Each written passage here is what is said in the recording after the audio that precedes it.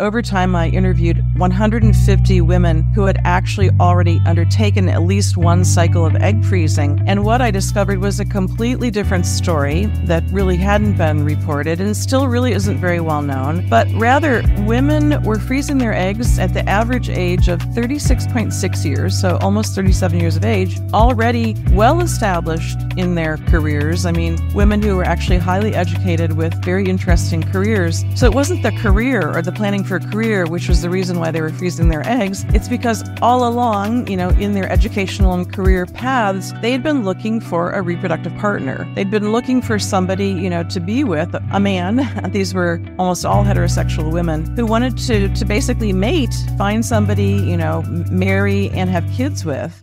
Want to listen to the full episode? Click the link in the bio or the description above.